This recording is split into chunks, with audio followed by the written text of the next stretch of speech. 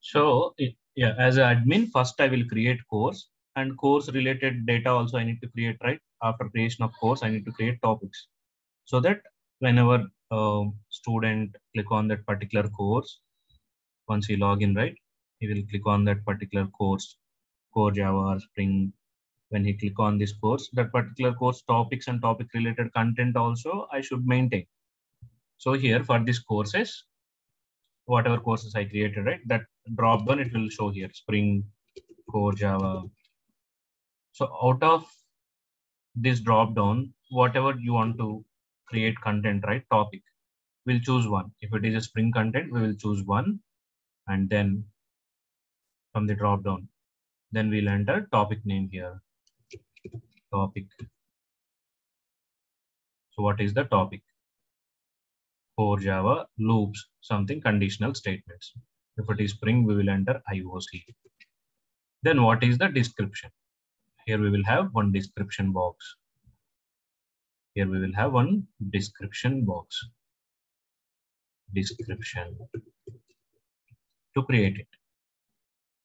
So here he can enter description. And if you have any images, everything from the description we should be able to create, or else if you want to show any videos, right, video link, we'll provide one more option, video link, video.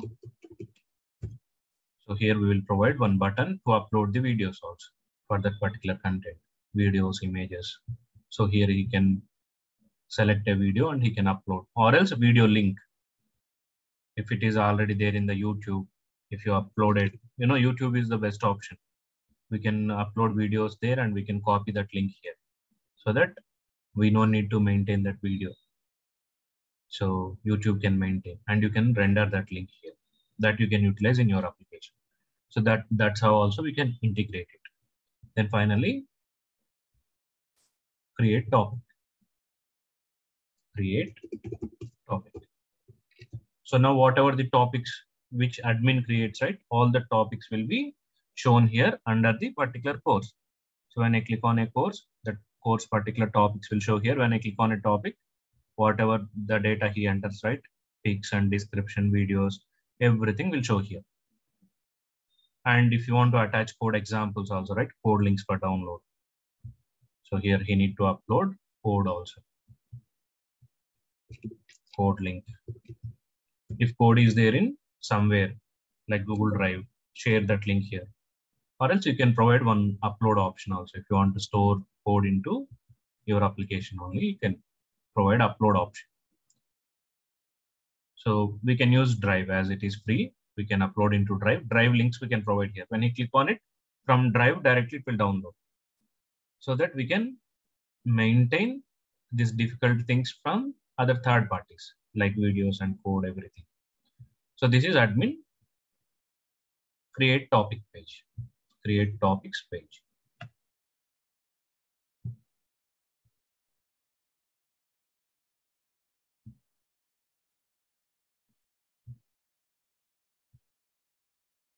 After creation of course, admin can create topic.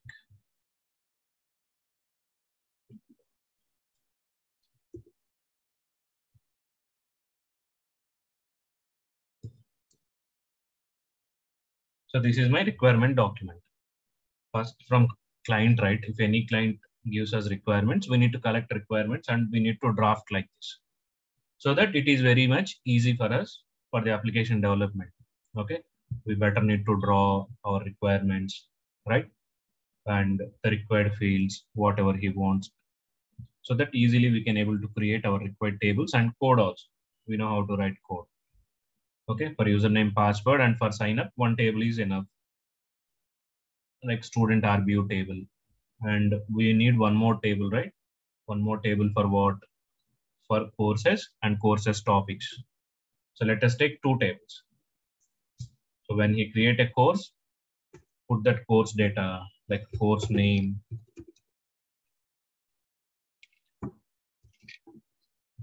course description, right? Whatever details you want. course created date. If you want to update it also, you can update it, created date. So these fields we need. You can create a table. Create table, course table, course RPU. Here you can maintain course ID and the remaining fields. Course name, varchar to of, whatever size you need. The remaining fields. For courses, course table. And for maintaining topics, we need one more table, topics table. For course, course table. For topics, topics table. Topic name. There are many fields for topic, right? Particularly topic name and topic description and which course it is belongs to. The course reference also we need to maintain here. Otherwise, you don't know this topic record is belongs to which course. So compulsory you need to maintain this is belongs to which course. The course ID we need to maintain here. So this table can hold all the topics details. Multiple records we can maintain here, right? When the table means table can have multiple records. All the topics details we can maintain here. Each topic name, right? If it is core Java, right? Data types is the topic related description, right? And the links, video link. If there is any download link and belongs to which course, that course ID. Let's say core Java ID is 1, that ID will maintain here. And for this topic also, there would be many topics, right? From core Java, topic 1, topic 2, topic 3, topic 4. Then each topic details we can maintain here in the table, whatever table you create, right? In that table, we can maintain all these details. Control statements and its description and its video link, right? Same like above. And its download link belongs to core Java, and this is topic 2, like this. We'll maintain this topic is belongs to which course. So this ID belongs to the course ID. Okay. So this is how we can create 3 tables. 3 tables would be enough for application. For my application, for the sign up form, right? For this page, username, password, and private key, one sign up table would be enough. And for this student dashboard, here I want to show the courses details, topic details. So these courses and topics will be available in course table and topic table. So now I got clear requirement, what I need to do. All right. I know what are all my HTML pages that I want to create, what are all my HTML pages, and what are all the tables. The next thing is coding. Coding between these pages and tables. Coding between these pages and tables that we need to do. Okay. So that we need to perform. So for this one, we will choose Spring. If not Spring, we can do it using servlets also, but that is little time taking. Okay. So this is my requirement document. Okay. We can start working on it. So here, right, for creating these web pages, the technologies we will decide now here. So I understand what are all the requirements. For these requirements, technologies. What is the tech stack? Okay, we'll decide tech stack here.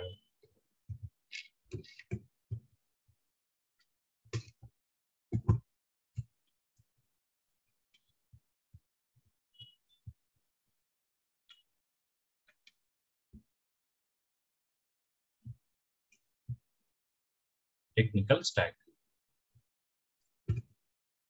So from front end side, right, we will have 3 layers here. One is front end, one is back end, and one is database. Okay, we need to fulfill these three to make an application. For my application front end, of course, I'll use HTML, CSS for doing validations and all. For front end, I will use JavaScript also, or else we can use Angular also. Okay, we have Angular JS, right? We can use that Angular also here. Angular for only front end sake. And backend. For backend, we will use Spring. In Spring, we have Spring Boot. Okay, this is easiest one for making application. So we will use Spring Boot. For the backend purpose, we will use Spring Boot. And database. We can use any database. Okay, I'll use Oracle database. Oracle DB.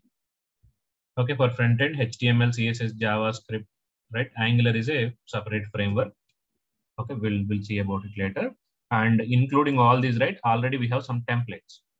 Okay, instead of hard coding everything, we have some bootstrap templates.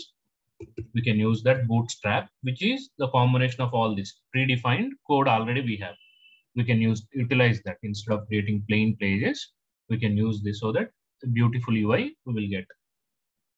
So I'll show you that bootstrap is a open source framework. Bootstrap template.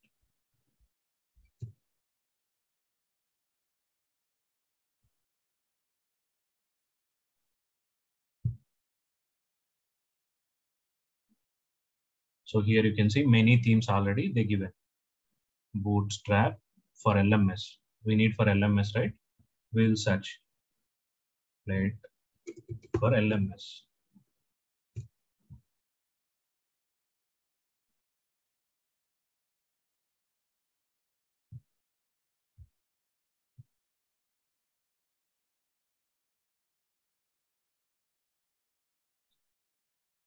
See, this is course theme.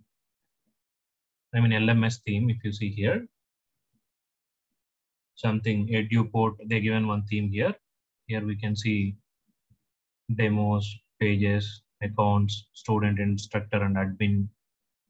It's a big predefined template we have here. Most popular course details. Just a welcome page. When we click on something www.rbu.com, we will see this. So here they might provide sign up page, right? Sign up options, support document, login. I don't see login page here. So this is the profile page. Profile sign out we have. We need a sign up page. Okay, yeah, but this is not suitable to us. We'll use a simple bootstrap template.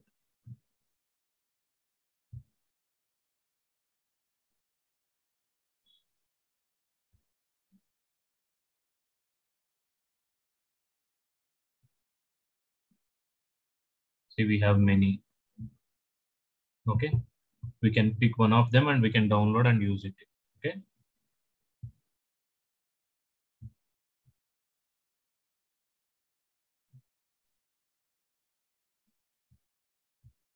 So this is how it used to be. If you want to use this, we can use this. See here, they give an option for username login. Username, password. And when we click on this, right, it will log in. It will take us to login page. Okay. So login as guest. Once we log in, we can see here menus and all, right? So we thought left side menu, one left side and one right side menu. We don't have left side menu. We can customize it. So courses, something like core Java, Spring, we can put them here. And when we click on a particular course, that course related details we can see here. That course data, course images, right?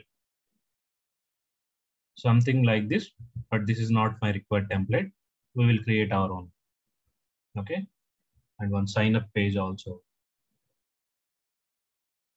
We need one sign up page also. So this is a similar sign up page that I created. So here they can enter their name, email, phone number. We can add two more fields, password. Okay.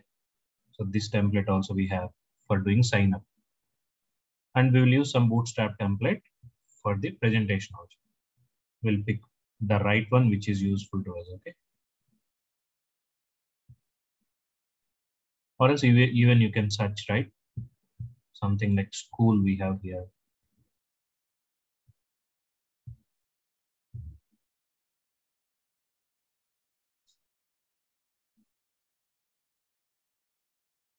See, something here we will get our title and our organization name and all required courses details, right? Login button. Upon click on login, we'll get the login page. If we need sign up, we can add a sign up page also here. Okay. Yeah. So this is the technology stack that we will use for implementing it. Okay. Spring. This is little easy only, right? Writing backend side server code using Spring Boot for reading our information when we create a page. We can use this. And Oracle database for maintaining these tables. Okay. So parallelly, what we will do, we'll start designing front end. Okay. Once front end is done, we will start writing code in Spring Boot and we will create tables. Okay. We'll go one by one. We'll go one by one. Okay. Once after done with this presentation pages, first we cannot able to do it dynamic page, right? All the dynamic page details, I mean your courses details, topic details, everything we cannot see until unless complete application is done. We cannot able to see all the courses, all the topics. But basic static pages we will create. Instead of getting dynamic data here, we will create static pages first. Okay. So using static pages, we will convert them into dynamic. We will convert them into dynamic thereafter. Okay. First, we will create all the static pages. How many we have? We'll create one sign up form and one login form and student dashboard, admin 2 pages. So overall 4 pages, right? We need these 4 pages along with landing page. We can use the similar landing page. Already we have our application, right? Our view type. This is a landing page. Here we will provide one link. Okay, here we will add one link. When they click on that link, it will redirect to sign up page. We'll give one sign up button here or here. When you click on it, right, we'll redirect to sign up page. Here we will show sign up and all. Okay, that thing we can do. Okay, that we can do. So anyway, as we have our website, we will add this in our website home. Okay, this is our landing page. From here, he will go to login and sign up page. Okay, we will use this as a landing page. So this is our landing page. Or it's anything, right? We have one more website, rvuvideos.in.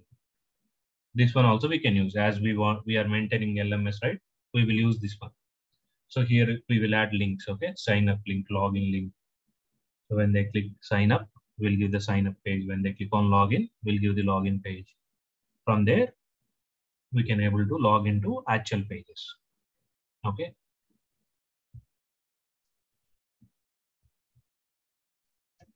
So go to basic, right? To learn basic CSS and HTML, right? Go to W3 schools. Just start looking into it. Okay. That is not complex thing.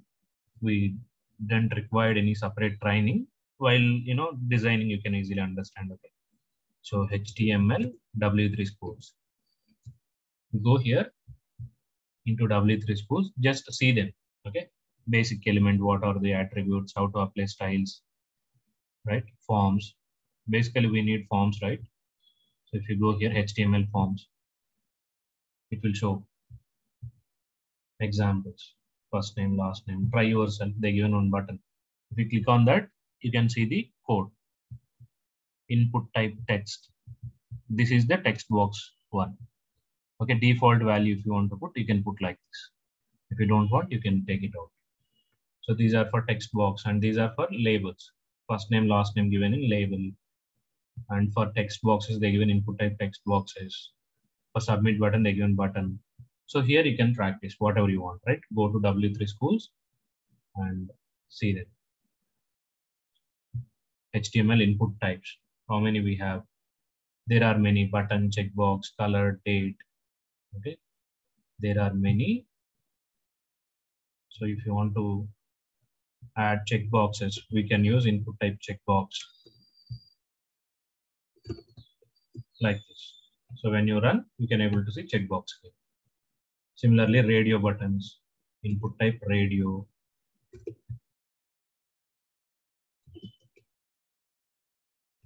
You will see radio button here. Type color. I didn't write this color. Yeah. See, to choose colors, something they given, but this is not really required for us. If you are implementing any themes kind of thing, you can use this. So from here, you can do a kind of simple self-learning. Okay. Go to W3 schools and go one by one and see. Okay. You would easily able to understand. Okay. So tomorrow we'll start creating front end pages. Okay. Then we will start Spring Boot. Are we clear?